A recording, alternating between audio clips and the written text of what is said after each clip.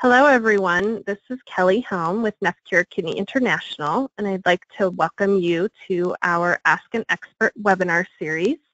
Today we'll be talking about FSGS and pregnancy.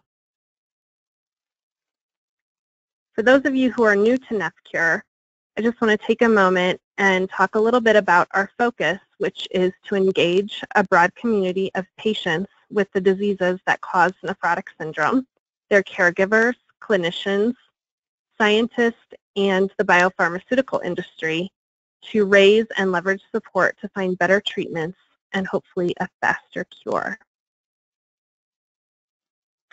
It's my pleasure as we begin to introduce our expert guest speaker, Dr. Hladunewich. She is from Canada and is the Division Director of Nephrology. She is also an Associate Professor, the Department of Medicine and Division of Nephrology at the University of Toronto. So welcome, Dr. Hladunewich, and thank you very much for being with us. Hi, Kelly. Thank you so much for having me.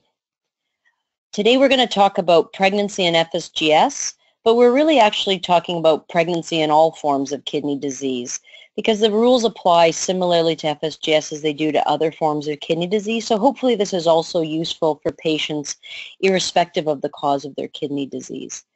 It's really a pleasure for me to talk directly to patients. I get to talk to patients one-on-one every day in my clinic.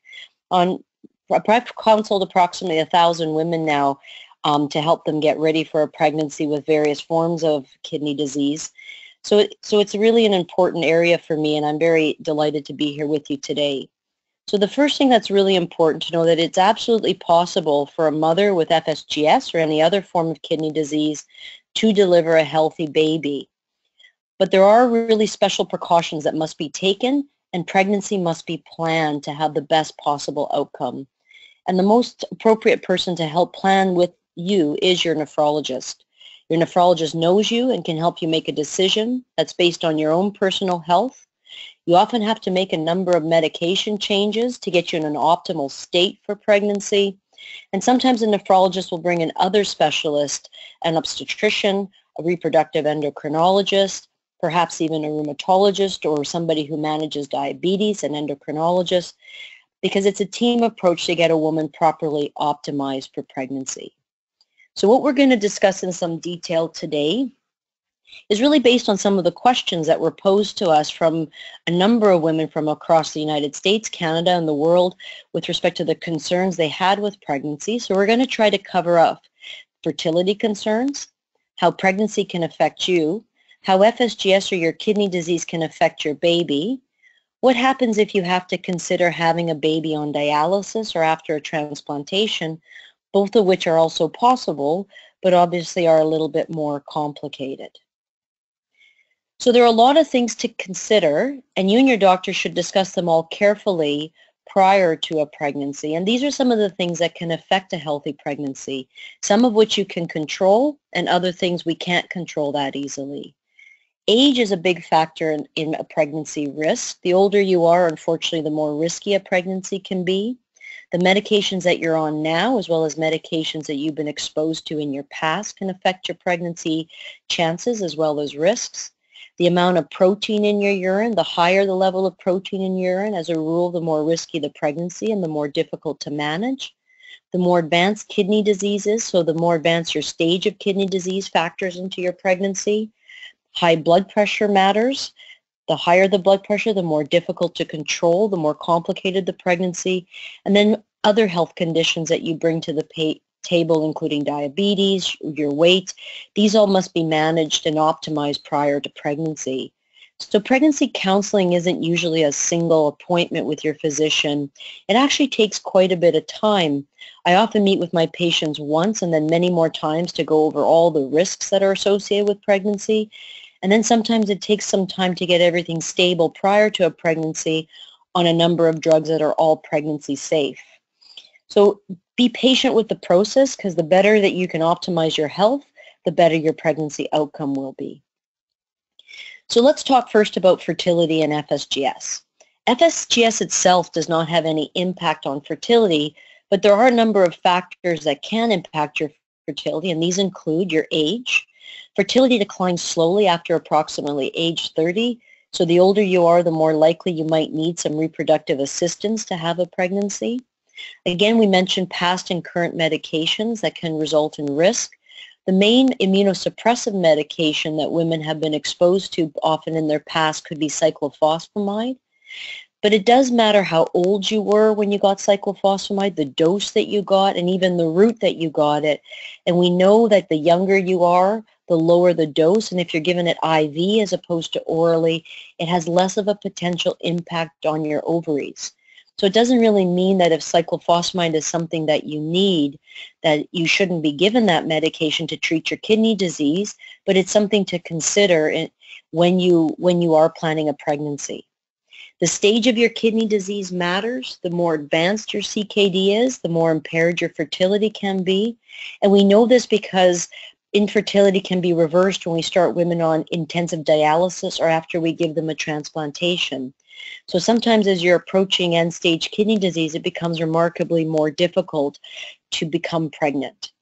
So sometimes a fertility consultation is needed, and I don't infrequently have to send my women to reproductive specialists to assist with evaluating how likely pregnancy might be and what might be some techniques to assist with pregnancy. A lot of women will ask me if it's safe to take various fertility drugs, and by and large we don't have a lot of data, but we don't think in particular any of the drugs can have an effect on your underlying FSGS. So what about how pregnancy can affect you? So your disease can flare if you're in remission, but we really have no data on how likely this is. Proteinuria can often worsen in a pregnancy, and sometimes you'll begin with lower grade of proteinuria or in a partial remission, and towards the end of pregnancy it could become more high grade. If you already have some kidney dysfunction, you can worsen your kidney function. But typically, if your kidney function is quite well preserved, pregnancy does not affect it. Blood pressure can also become more difficult to control, but again, if you're working with a specialist, this can be managed. So the goal is really to stabilize you as best as possible prior to pregnancy, manage your proteinuria with pregnancy-safe immunosuppressive medications, manage your blood pressure with pregnancy-safe blood pressure medications, and prepare you optimally to go on for a pregnancy. So there are safe medications that can be used in pregnancy. Prednisone can be used in pregnancy. There are some reports that may be associated with preterm birth, but overall it's considered an option to be used if disease were to flare in pregnancy, and many women are maintained on lower doses to prevent a disease flare during pregnancy. Imuran or azathioprine is safe in pregnancy, and cyclosporin and tacrolimus are likely to be very safe in pregnancy. There are some literature to suggest it might be associated with higher rates of preeclampsia, but it's not clear if that's the actual drug or the underlying disease, because kidney disease itself can put you at risk for preeclampsia. Side effects to mom are the same inside and outside of pregnancy. So as you're aware, prednisone can cause weight gain, it can cause mood destabilization. Those effects are also brought into pregnancy, so the side effect profiles are not different. Unsafe medications that cannot be used in pregnancy include the ones on the list that are mycophenolate mofetil or CellCept. CellCept's actually been associated with pretty significant teratogenicity or birth defects, primarily of the babies can result in small ears or missing auditory canals. Cyclophosphamide is not compatible with pregnancy. And unfortunately, we don't know a lot about rituximab, abatacept, or even Actor gel, which are sometimes used in FSGS. Right now, the data is lacking, and the recommendation is to avoid it. But again, there is some data, particularly for rituximab in the cancer literature, to suggest it might be compatible with pregnancy. So again, if those are drugs that need to be used, you need to discuss them very carefully with your nephrologist. In terms of controlling blood pressure, this is a partial list. Methyldopa, which is a very old drug. Labetalol is most commonly used in the United States. Nifedipine or Atilac can be used. Hydralazine. At times, women with difficult to control blood pressure, we do use water pills or diuretics or the thiazides. And likely amlodipine is safe. It's used extensively in Europe. There's just not as much published literature. But there are choices that your doctor can make that are completely compatible with pregnancy. Drugs that they need to avoid that are often used in underlying kidney disease are blockers of the renin-angiotensin system. So drugs like enalapril or Atacand or candesartan, all of those medications, Razalas, those ones must be avoided in pregnancy. And they should be stopped before you try to conceive or right at the time of conception. As long as they're stopped within the first 8 weeks, they're not thought to be associated with any long-term effects to your baby. So as a rule, anything that's usually safe in pregnancy is also safe in breastfeeding. So the same immunosuppressive medications and blood pressure medications that I already listed are compatible with breastfeeding, while the ones I stated were not likely to be compatible with pregnancy are also not compatible with breastfeeding. There are some select blockers of the renin-angiotensin system, for example, enalapril or Vasotec, that have not been shown to be in breast milk. So your nephrologist may choose to put you on that even while you're breastfeeding. Many women now breastfeed for up to a year, and therefore they do need something to lower their proteinuria. So there are some choices that your nephrologist can make to lower proteinuria that still allows you to breastfeed. Again, we don't have data on rituximab or abatacept yet. It's hard to know right now if those are compatible with breastfeeding. So what about how FSGS can affect your baby, or really any kidney disease can affect your baby? We don't know if your miscarriage rate is higher because you have FSGS. It's just not something that's in the literature. Presumably, the worse your underlying diseases, the more kidney defects or deficiencies you have, the higher your likely rate of pregnancy loss. Pregnancy complications are more common in all types of kidney disease, including FSGS, and those include preeclampsia. So for those of you who are not familiar with the term preeclampsia, it really is when blood pressure and proteinuria go up at the end of pregnancy. It's often associated with an unhealthy placenta and poor growth of the baby.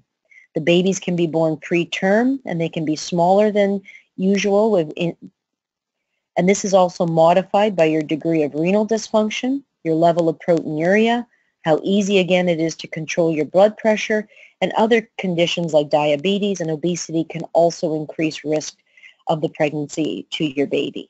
So again, anything that's modifiable prior to pregnancy and controllable should be controlled.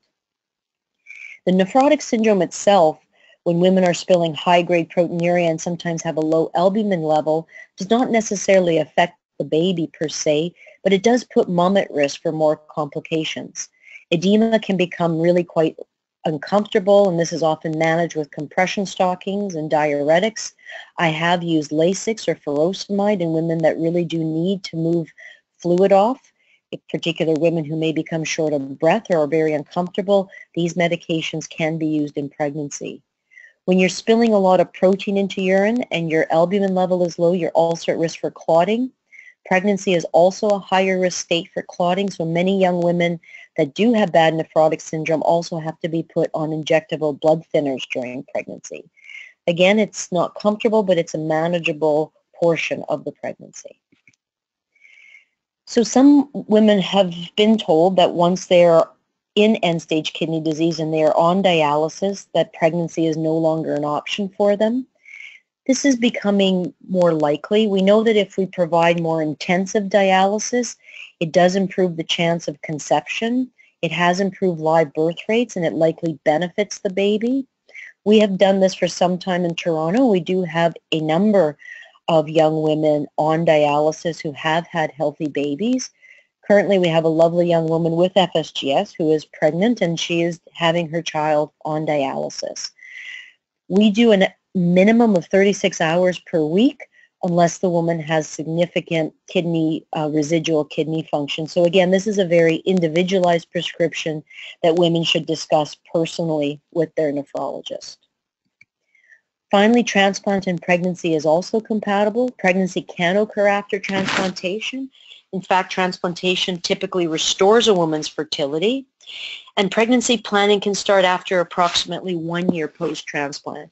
It is recommended to wait at least 1 year because of the early transplant drugs that are used are not compatible with pregnancy. But once the transplanted kidney is stable, medications could be switched to the same safe medications for immunosuppression that we already listed, and then pregnancy can occur safely. All the same principles of counseling, optimization, making sure other conditions are properly attended to apply with a transplanted kidney. The potential for FSGS to occur because of pregnancy in a transplanted kidney, unfortunately, is unknown. So, in summary, pregnancy is possible with FSGS, but it is really important that you work with a team of dedicated healthcare professionals to make it a really safe reality for both you and your baby. Our job is to help you find the safest window of opportunity for pregnancy somewhere along your journey with kidney disease and to provide you with much needed support as you progress through your journey with kidney disease.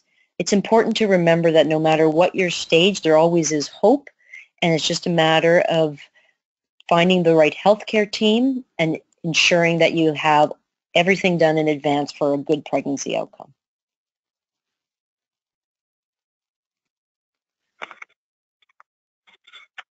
All right. Thank you very much, Dr. Hladunewich. We really appreciate you taking time out to share your expertise and provide hope for our patient community.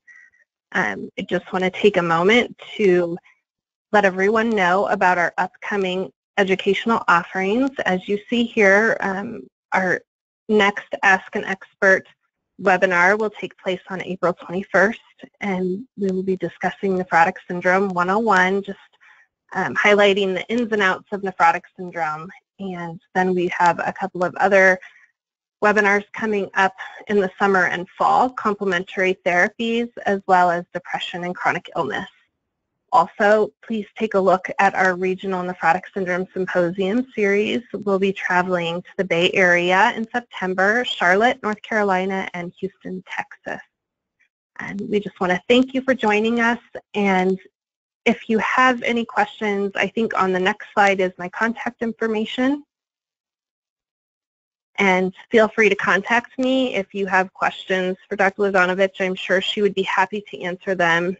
So let me know via my email or my phone there, and we look forward to seeing you at our next webinar. Thank you, Kelly. I'm happy to answer any questions. Thank you.